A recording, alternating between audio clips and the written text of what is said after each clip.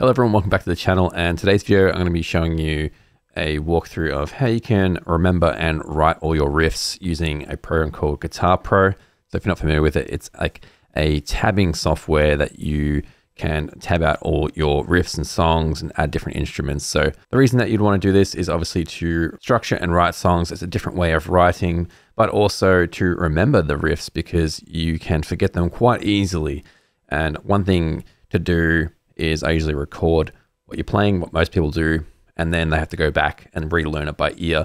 And if your ear's not that developed, it can be a bit of a struggle sometimes. So this is a great solution for that. In the link below in the description, I'll leave a link here. So if you do have the software, you can download this file and follow along. So for this example, I've just input a couple of different metal sounding riffs and different rhythms in a pretty basic way, just so you can get used to the software. So I'm going to show you these riffs, and then I'm going to show you how to set up a project from scratch. Then I'm going to walk you through how to input all the notes and beats in this template here and kind of give you an idea how you can create your own. And then hopefully from there, you'll be able to just continue writing your own riffs.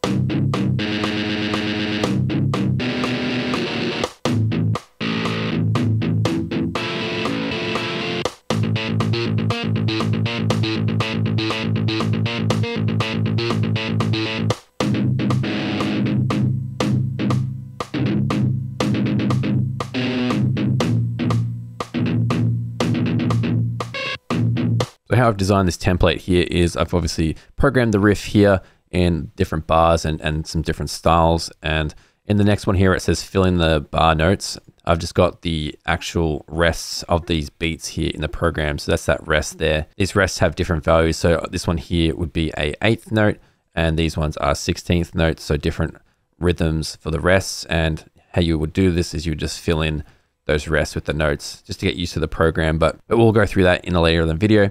Then I've also got an empty bar next to it. So if you've gone through these bars with already the beats here and you've added the notes in and you're comfortable with that, you can move on to starting from completely scratch here on a blank bar there. So now I'm going to move on to showing you a blank project and how to set up and go through some of the features here that's going to help you be able to do this. So when you open up Guitar Pro, it's going to prompt you with this section here in a blank canvas here. So it's going to have different sections here for strings, orchestra, drums, and MIDI and all sorts of stuff like that, which is helpful for later on where you can add some extra instruments like drums and bass and everything. But we're going to start off with the electric guitar. Just going to set it on overdrive here. And in these settings down here, this is where you change all the guitar settings. So the project I set up was a 7-string guitar. You can do 6 strings or whatever ones you want. You've got up to 10 strings here, you can see. I'm going to change it to a 7-string, and you can change the instrument here to a guitar or a bass. Also, there's different tunings we can change here.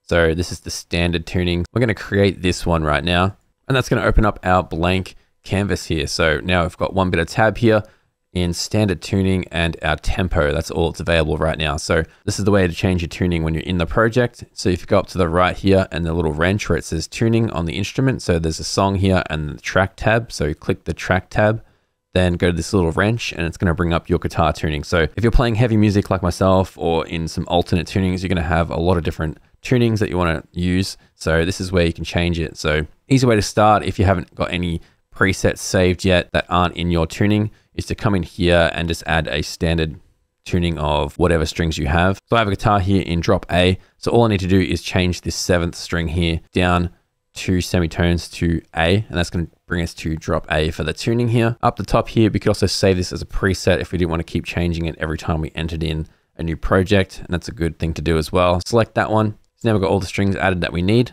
So now our tuning and instrument is set up. And you can see here, it's just default to 120 BPM. So we can click on it here and we can actually adjust it by a couple of ways. We can either drag this up and down. We can change the tempo that way. We can tap tempo if we've got a feel and a pulse. And you can obviously here adjust it manually. So we're going to leave it on 120 for the tempo here. So the main sections of the software that you're really going to need to know the most is this section up the top here with all the different notes and rests. So starting with a whole note. So a whole note is up here. You click that button there and it highlights, we've got a whole note. And if I do an open, you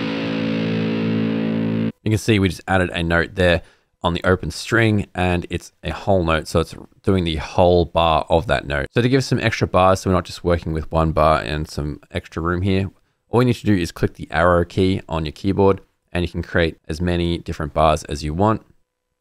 go down to system layout, and you can click this button here. It says fixed bar count per system, and we can change that to whatever you like. You can do it to 1. I prefer to have 2 bars, and it just makes it look a bit neater and simpler. Hit OK, and now we have 2 bars per line here. So firstly, how to actually add notes into the section here. There's a couple ways to do it, and it's based around your keyboard here. So up here are all the notes, and we're going to talk about the values of those and how to add them in just a moment. But to add in a note into the program, basically just want to add the number and click whatever string that you're on for that note. So if you're playing the open string on the 7th string, then we can just add that 0 on there, and it's going to change with this whole note here. So that's the same thing with any of the numbers on the keyboard. Just type in whatever number that you want on whatever string that you want to use.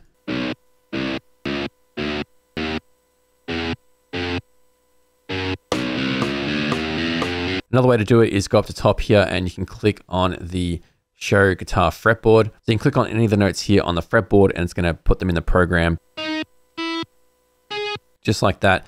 And another great way to do that, and this is very helpful, especially if you're working with key signatures and you want to be in the right key. And the way to do that is just go up to tools here, go down to scales, and that's going to open up the scales menu here where you can select the different keys of the scales here and change them. So at the moment I'm in C major, but I can go down to minor here, and it's going to switch all those notes so you can play in the same key. But right now we're going to talk about the rhythms and how to import the notes correctly with the right beats and what all these mean and how to do that. This very first one up here, this note, it says that if you highlight, it says a whole note. So a whole note is going to fill out this whole entire section. So this whole section is going to be the bar. So there's 4 pulses in the bar. So you go 1, 2, 3, 4. So this whole note, if we enter it in. Now, if we turn our click track on to here, we can see that's our tempo there. It's our metronome. So if we activate that and press play, you can see this one note here played throughout the whole duration of those 4 beats per bar. So, and that's what we've got up here, our 4/4, so 4 beats per measure. You can change all that if you want to do some different ones here, and it shows you visually down the bottom there. And you can change these ones here. So once you get more advanced, you can change all these different ones if you want to do 6, 8, and all different time signatures as well. So, but for this video, we're just going to stick to something simple. We're going to stay with 4/4. So what I've added in here, I've added a note from each one here. So we've got the first one, which is a whole note. So over here, the whole note, which is going to fill out the whole entire bar, which you can see here. So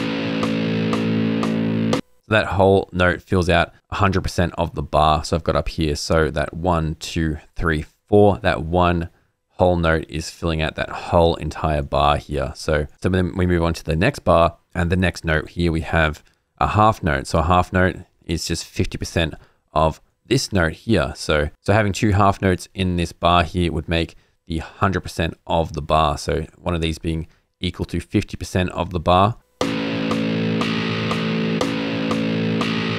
Now next goes into sort of subdivision. So trying to make this as simple as possible. So the next note across here is going to be a quarter note. Think of it as you're just slicing things up into sort of like a pie. So the next thing, I wrote here 100% of the beat. So the beat is different. So the bar is this whole entire section, and the beat is that pulse. So that 1, 2, 3, 4.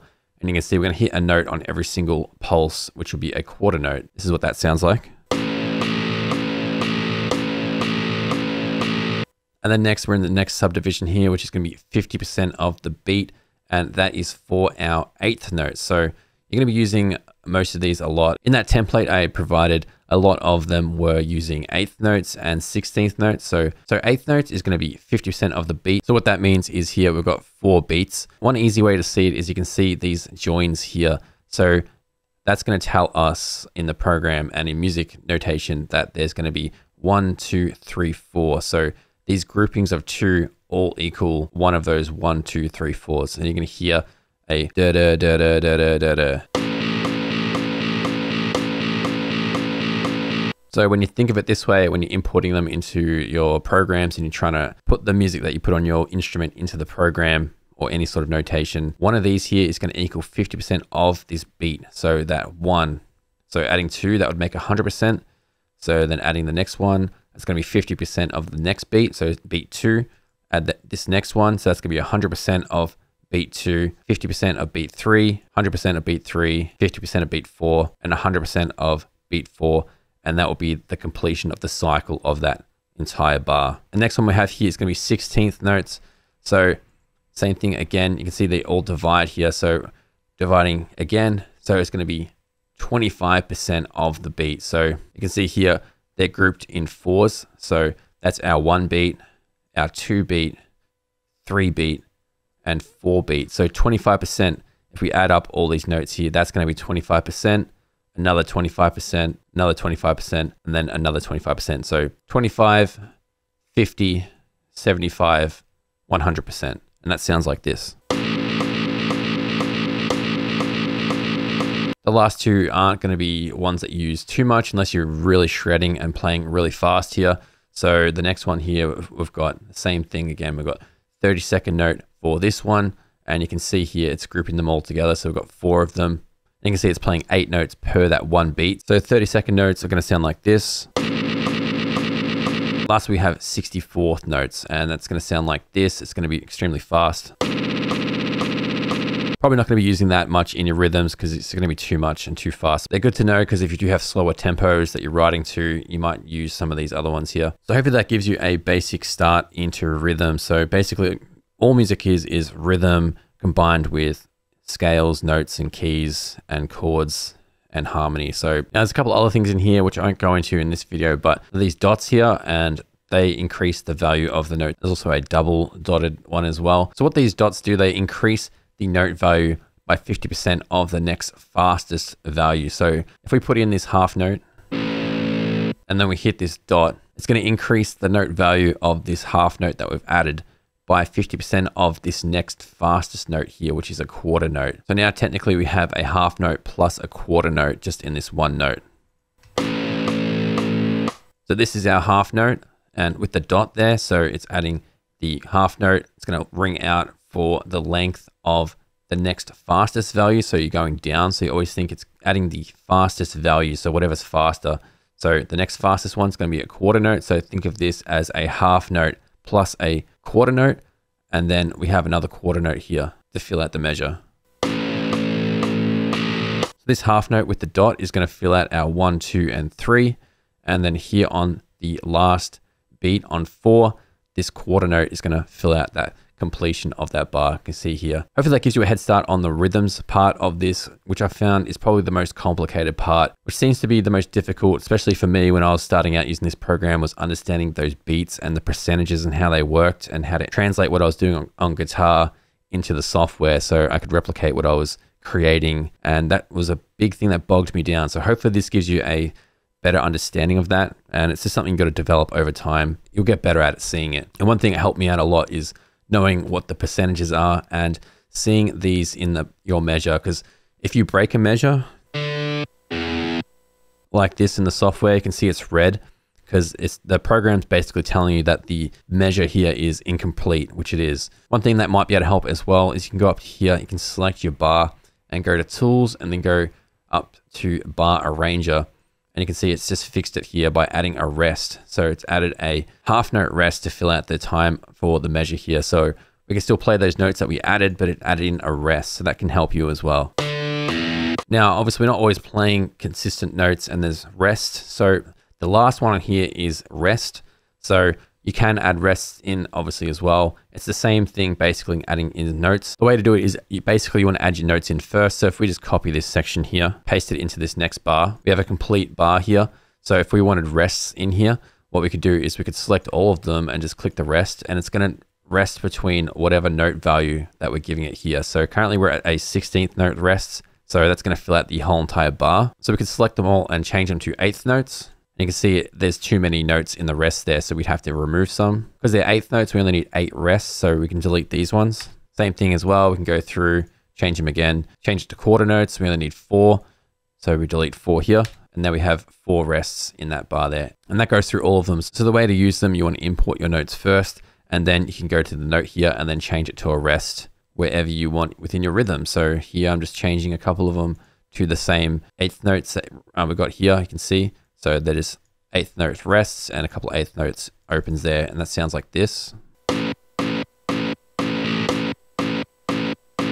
So another thing I want to talk about just in this section here that might be helpful before we finish up is tying notes. When you're trying to write a section and it rings out for a certain amount of period of time, instead of it cutting off with a rest, you might want it to ring out. So like a da, da, da, instead of a da, da, da, depending on what you want to write. So the way to do that in this program, so if we just import a couple of notes here.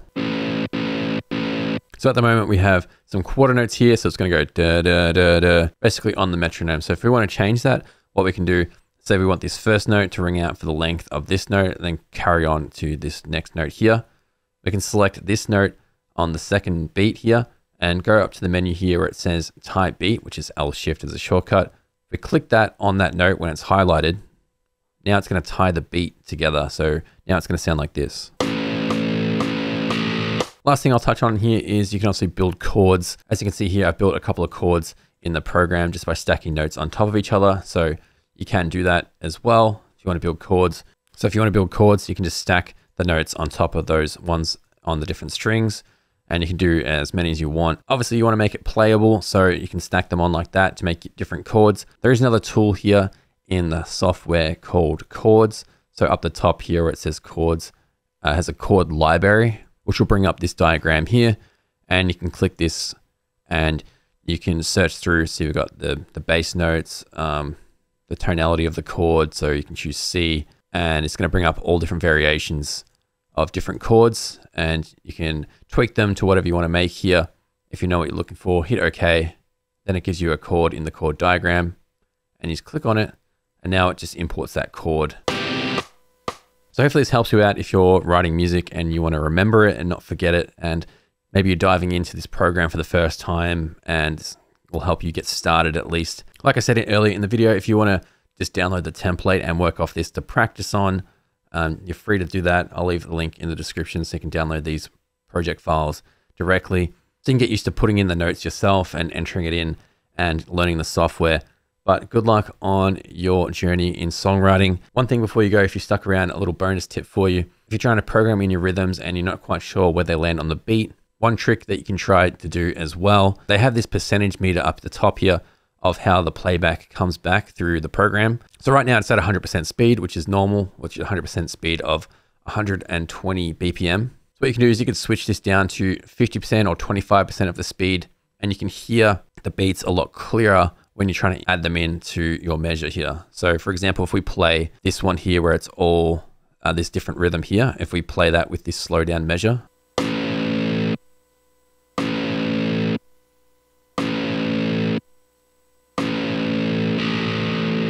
that's a good trick to use, especially if you don't know on the pulse. If you need to use a 16th quarter note or an 8th note, you can kind of slow it down and hear the click a bit slower and program it in that way, and then speed it up afterwards by going back to 100% speed. Thank you for sticking around and watching this video. Hopefully it helps you out in your songwriting journey. Subscribe for more stuff like this, and I'll see you all in the next video.